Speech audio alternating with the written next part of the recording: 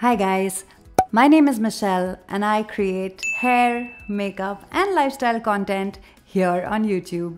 Today I'm doing this very simple look using the Conspiracy palette from Jeffree Star Cosmetics. So if that sounds like something that interests you, then keep watching.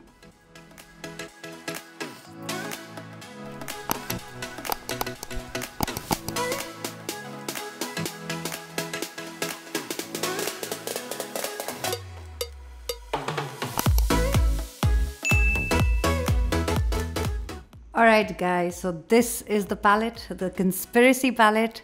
I remember I was one of the first people to get this palette and just look at this beauty. The packaging is insane. So the first thing that I'm going to do is I'm going to use the orange shade which is called Cheese Dust. But let me not get too ahead of myself. First I'm going to prime my eyelids and I'm going to use the Conceal and Define by Makeup Revolution. This is in the shade C10.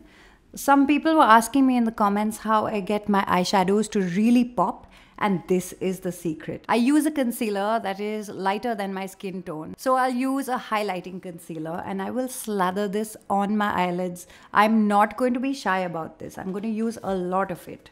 You guys know that I like the LA Girl Pro Conceal a lot as well, right? But when it comes to priming my lids and when I'm looking for pigmentation, I prefer to use this concealer because this gives me full coverage, and we Indian girls have so much hyperpigmentation around our eyes. If you don't want to color correct and you don't want to go in with an orange corrector, I would just say slap your concealer on, give it a minute to dry, and then after that start blending. So with my finger, I'm just going to start blending and patting that concealer out. Taking my time to make sure that it's nice and seamless. Next, I'm going to take the Laura Mercier in Translucent and I'm going to use one of the brushes that I got from Amazon. This is the brush set that you can see right here. And I'm just going to set my brow bone area. Then I'm going to take the PAC 204 blending brush and I'm going to go into Cheese Dust, which is the orange shade in the palette. And I'm just going to build up the crease. As you can see, I didn't start with a lot of eyeshadow. I took a little bit of the eyeshadow on my brush, I tapped off the excess, and then I started building the color. As you can see, I'm dipping into the palette 5 or 6 times, and I'm slowly building up my crease. If you take a lot of eyeshadow at once and put it on your crease area, you're not going to get that beautiful transition-y blend.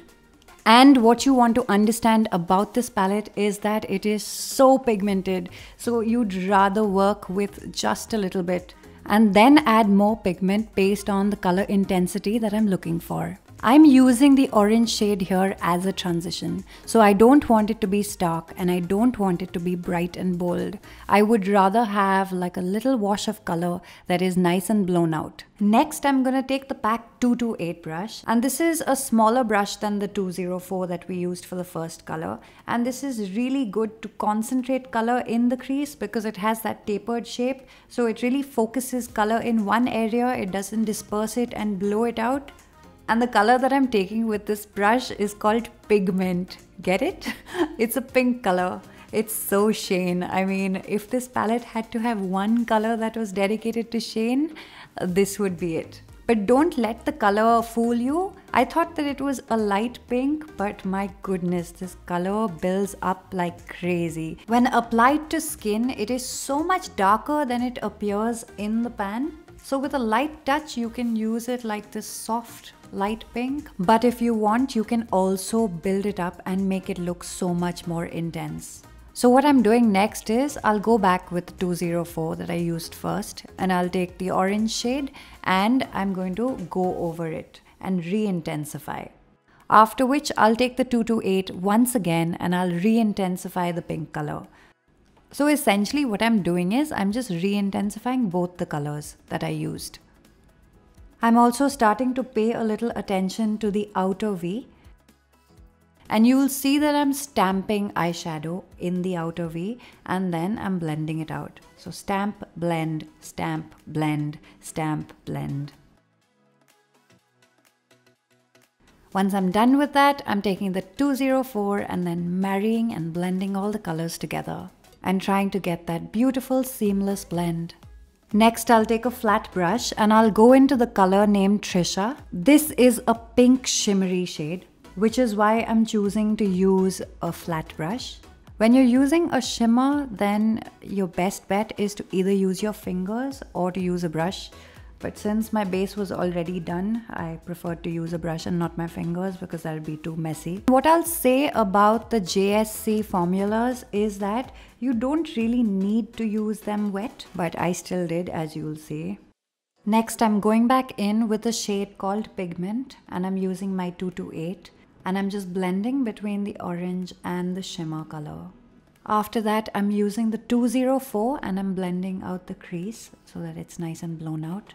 And then I'm using the first brush that I used the translucent color with, and with no additional product on the brush, I'm just blending it out. Next, I'm going in with a detail liner brush and I'm taking the shade Diet Cola, which is a silver shimmery color, and I'm placing that on the inner part of my eyelid. You'll see instantly that just opens up my eyes.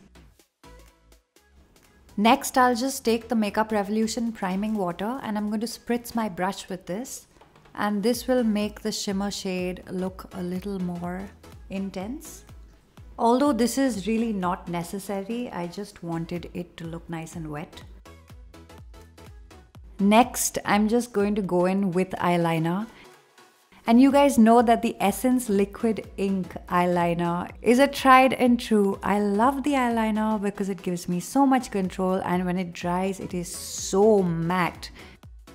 Not to mention, the price point of this product is so easy on the pocket.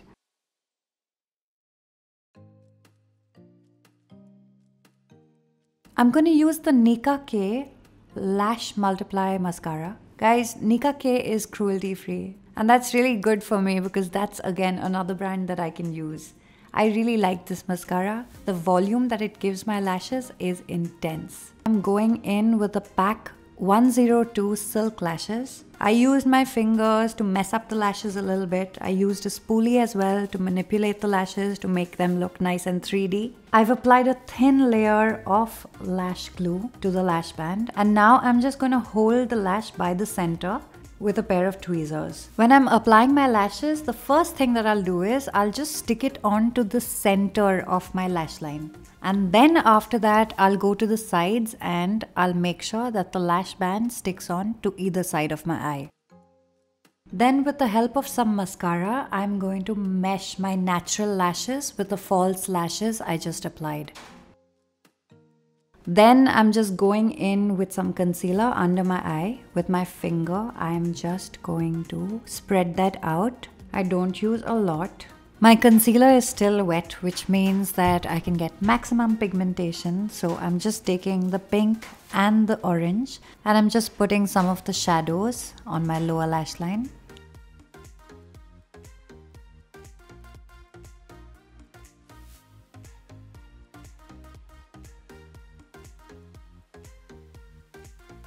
After this, I'm just going to blend the concealer out, and then with the Laura Mercier setting powder, I'm just going to take some of it on my hand and then set my under eye with it. I don't like baking because it just gives me unnecessary creases.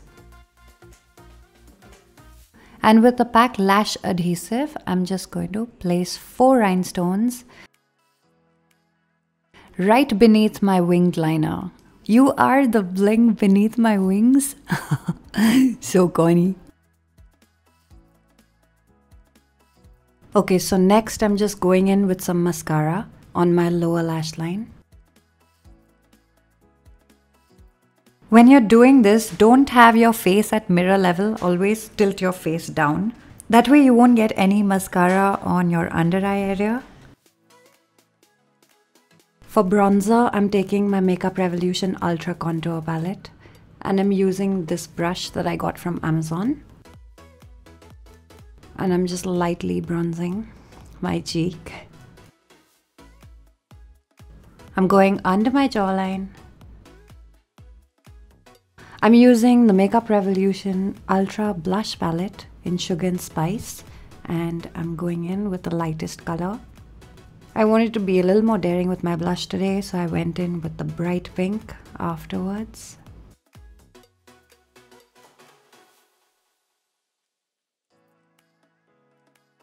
Then I'm going in with the highlighter that comes in the palette. This is an icy pink color. I'm just highlighting my cheek and the tip of my nose with my pinky. Highlighting my cupid's bow here with the same color.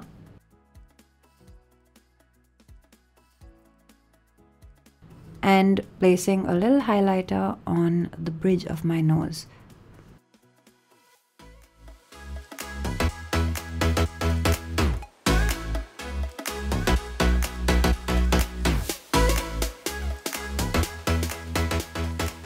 Alright guys, this was the final look. It's so simple, it's very few colors, but so dramatic. Follow me on Instagram, I'm Curly Girl Michelle there. Like, share, subscribe. Alright guys, I'll see you in the next one. Bye.